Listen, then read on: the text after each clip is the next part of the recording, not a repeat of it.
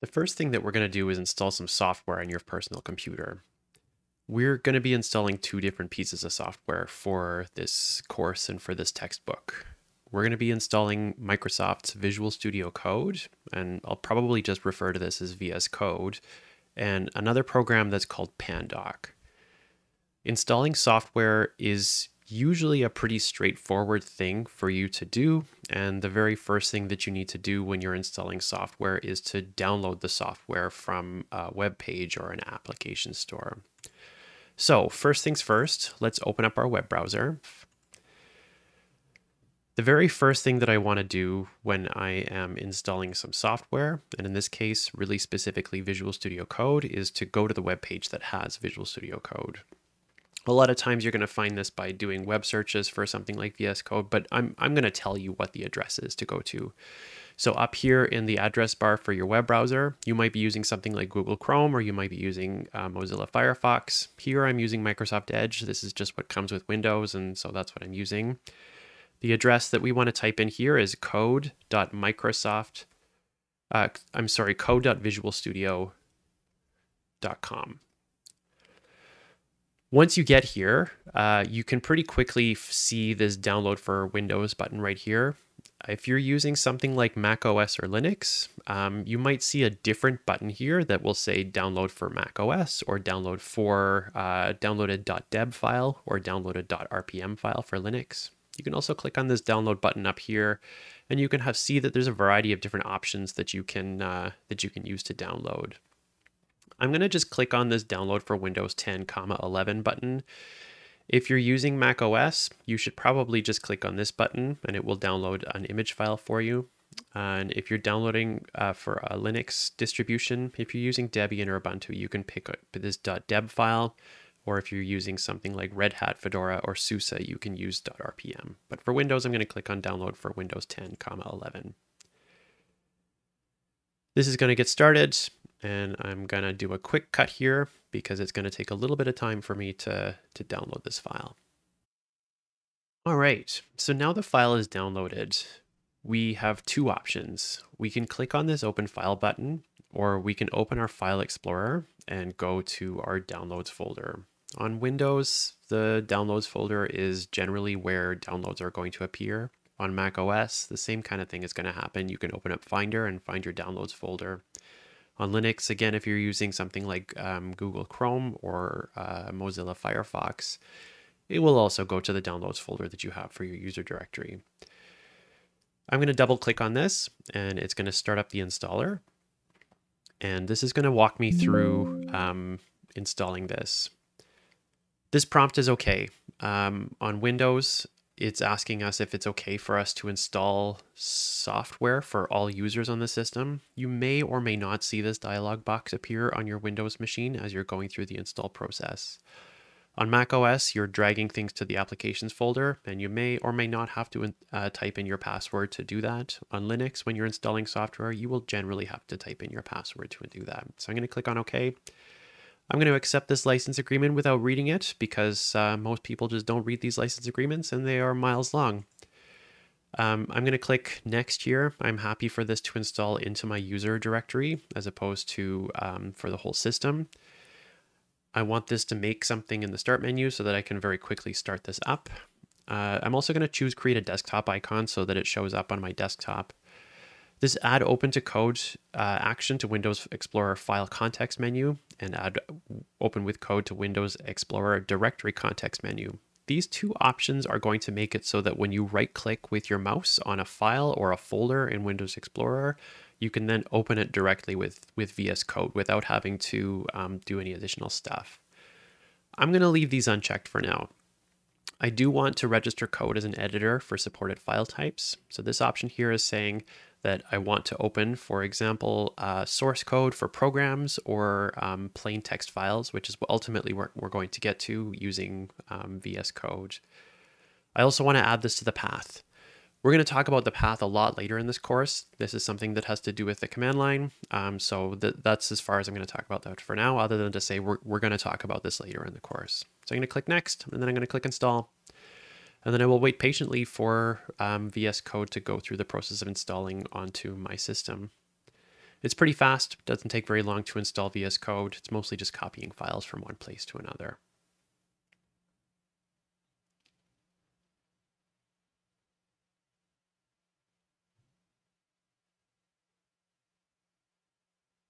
Okay, awesome. So now I have the option to launch Visual Studio Code. I'm going to do that. I want to confirm that this is installed, so I'm going to click Finish, leave that checked.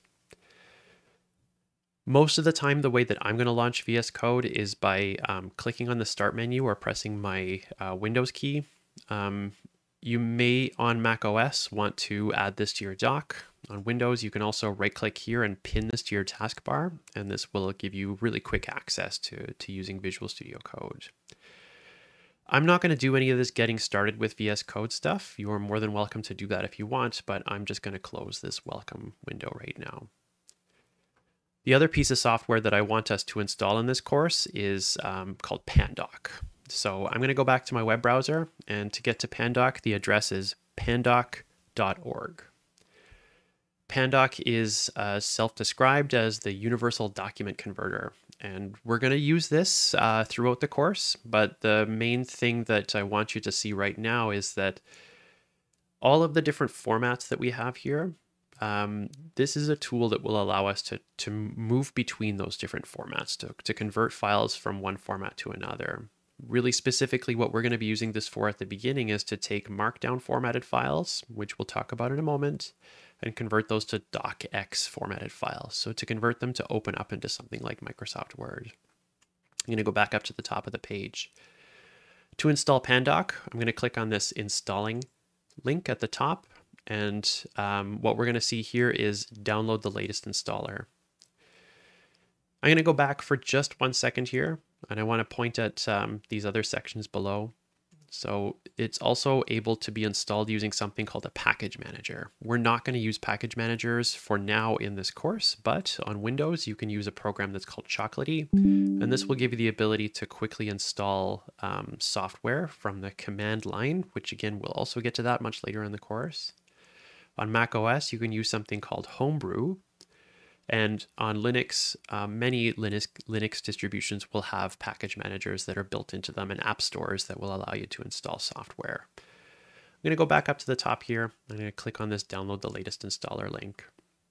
This takes us to a website called GitHub, and GitHub is a popular place for open source software. So software where you can see and download the source code, so the instructions that are used to make these programs work.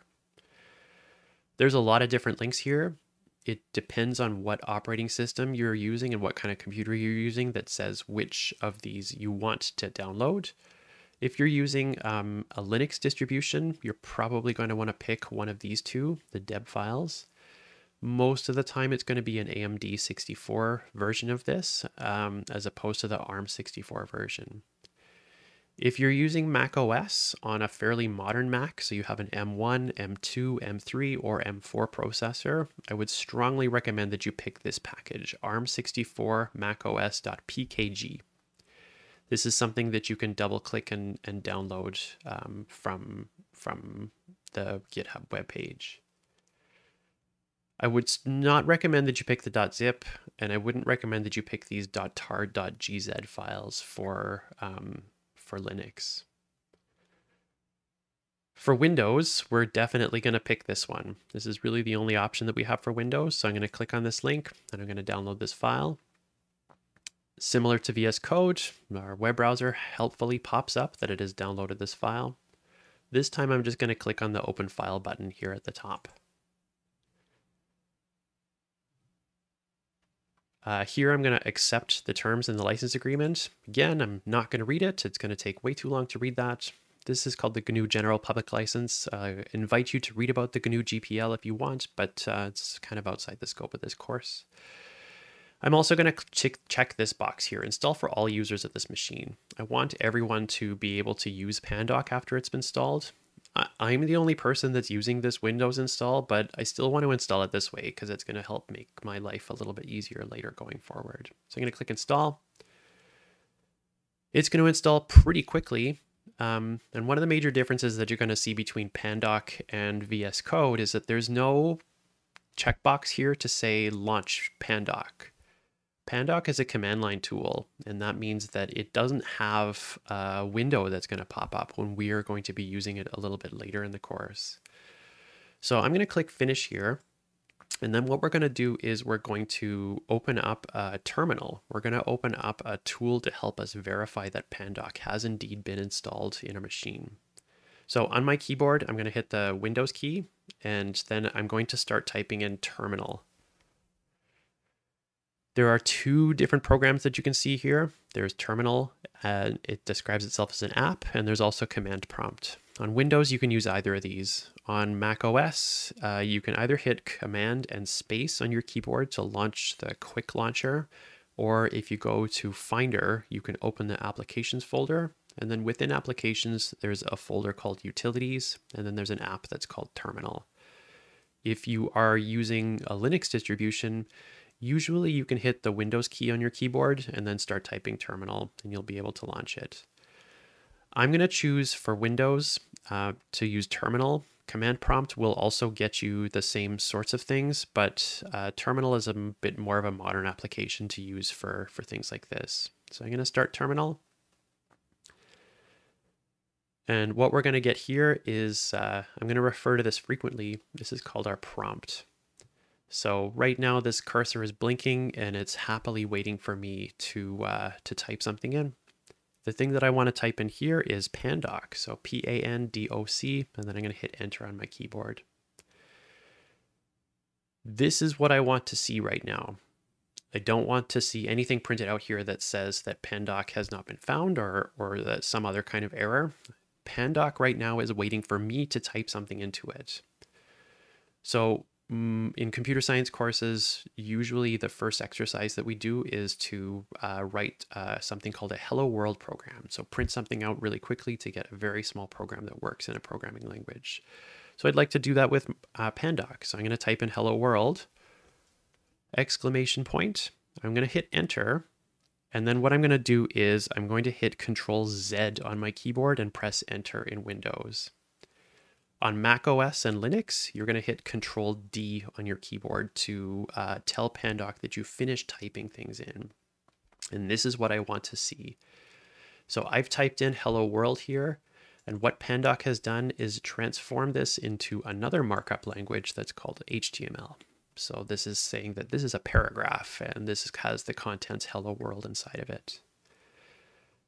At this point, we've installed two pieces of software. We've installed VS Code, we've launched VS Code, and we've installed Pandoc. Pandoc being a command line tool that is that doesn't have a window that pops up. We have to use something called a terminal to interact with it. That's it for installing software.